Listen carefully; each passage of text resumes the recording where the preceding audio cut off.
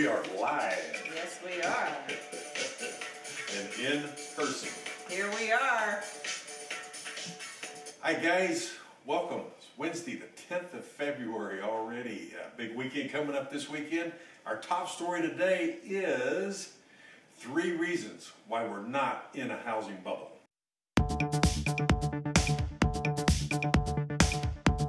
That's right. This time versus a decade ago, the housing is extremely limited.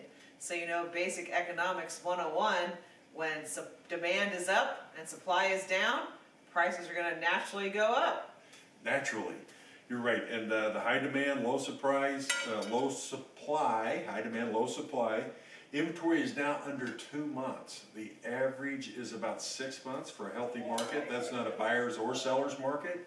So we're down to 2 months. Definitely a seller's market. But we've got historically low interest rates. So that's number 1. That's right. So number 2 is this time versus a decade ago, the housing demand is real. There's a statistic that we like to track that kind of shows this mortgage. I want to get it right. The Mortgage Credit Availability Index. Now, before the boom, it was 400, and in 2006, at the height of the boom, it was 868. And the higher this number is, the easier it is to get a mortgage. Currently, that number is 122.5. So right now, it's actually a good thing that people, they're going to check your credit and your tax returns, and you have to do more than fog a mirror right now to get a loan.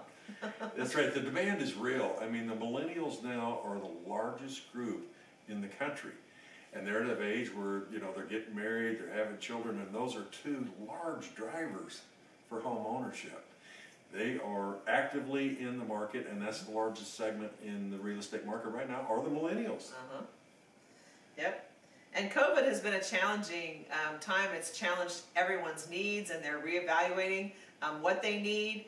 Do they need a home office? They're homeschooling. Do they want to be in the city? Do they want to be in a suburb? Do they want to move closer to mom and dad to help with the kids that are homeschooling? There's all kinds of changes in people's housing needs over the past year. As a matter of fact, yes, 21% of all the people now are working from home. That's a huge number. It's never been that large ever.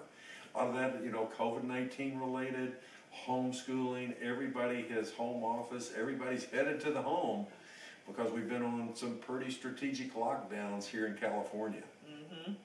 So number 3 reason why we're not in a housing bubble this time versus a decade ago, households have plenty of equity in their home. So, last time people were using their home equity like an ATM machine, and they were cashing out their money, refinancing, and spending it on other things. And then when the housing prices came down, they ended up underwater on their mortgage, which means that they owed more than the home was worth. So that's what created the bubble when the market crash happened, about 10 years ago.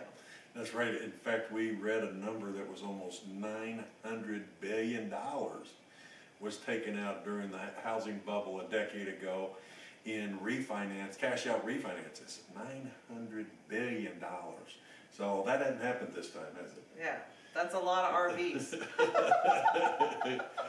Yeah, people have learned from that. The equities now in home is higher than it's ever been. Now, of course, part of that is the markets have gone up. We understand that, but guess what? There is a number here. 38% of all homeowners in America own their home outright. No mortgage. They don't owe a penny on it.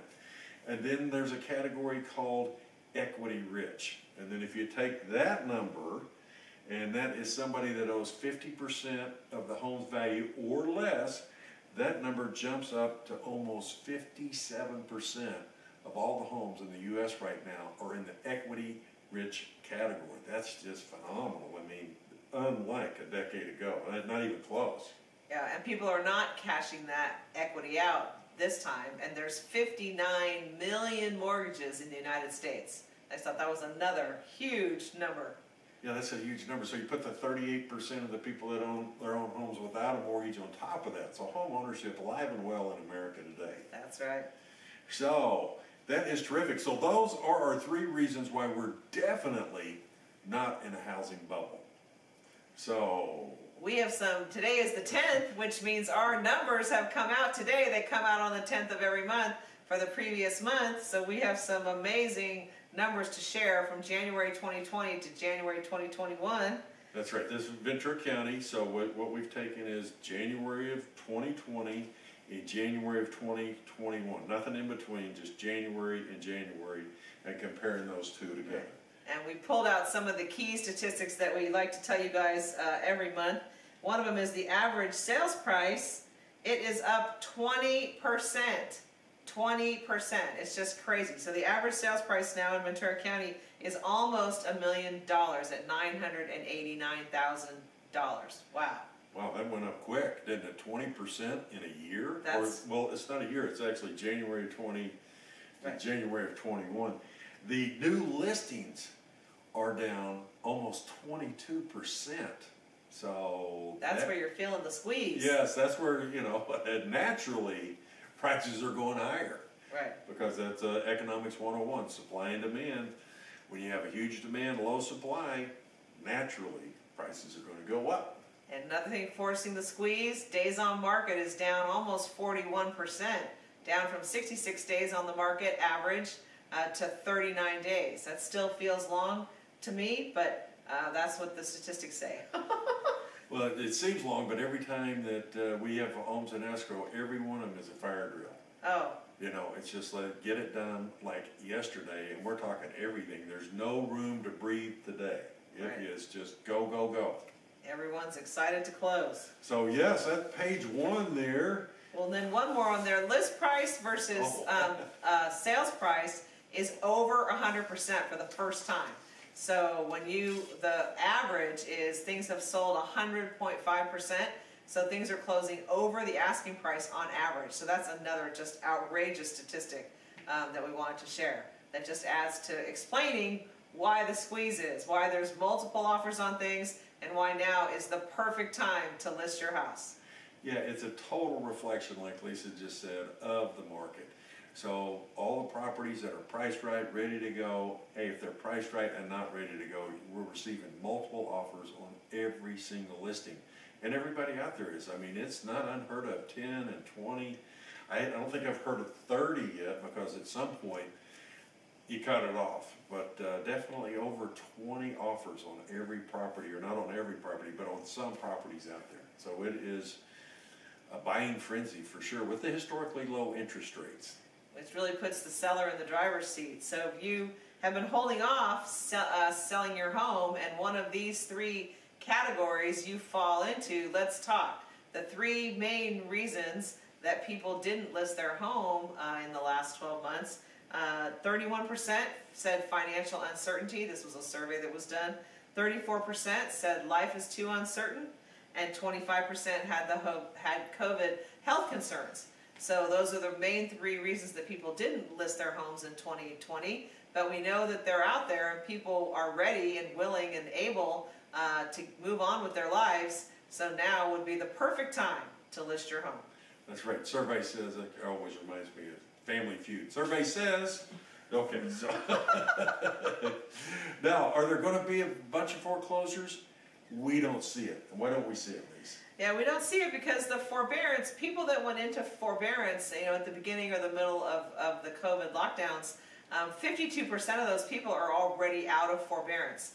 And the rest have gotten loan modifications, and there's only 15% that are still in trouble. So I don't see a foreclosure crisis or a foreclosure amount of inventory coming on the market with only 15% of those people still, in a crisis situation. Yeah, right. At the beginning, let's say mid-March, when we first went on the lockdown, everybody was just petrified that the forbearance was going to go into foreclosures, was going to go into, people not paying, and it was just going to be a free fall in the market. But that's not what has happened at all. In fact, it's just the opposite of that happened.